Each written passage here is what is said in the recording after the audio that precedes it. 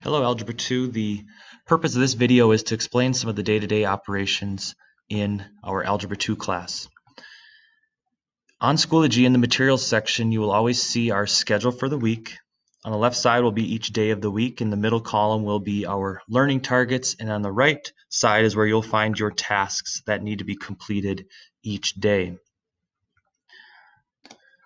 Our class will be set up like a flipped classroom, which means that you will watch instruction videos on your own the night before, and then the next day we will do our practice assignment on that lesson that you watched.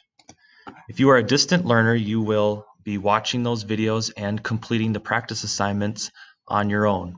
I will set up meeting days for face-to-face contact, for math help, and as always, you can email me if you need to set up a specific time where I can help you. For hybrid learners, you will watch the video the night before. Then if you are in class, that class time will be used as reteaching or help with the practice assignment. There will be some days where hybrid learners are at home for that whole day. If you have questions, you can reserve those for the next day that you are in person in school. And as always, just like distance learners, if you have an urgent question, you can email me and we can set up a specific time to meet.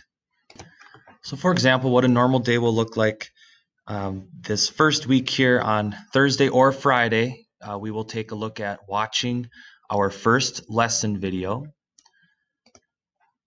And then on Monday, we will all complete the 1.1 assignment. This includes the hybrid learners and distant learners. On that same day, we will start our next lesson, 1.2. So that'll be what we watch on our own. And then the next day, we will start working on our practice assignment.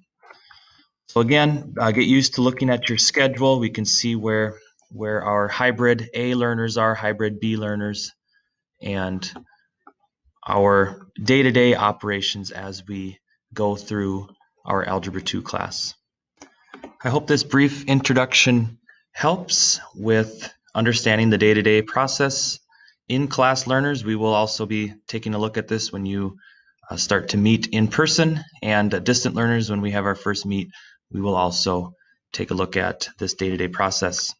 Thanks for watching, and excited to meet all of you and get the year started.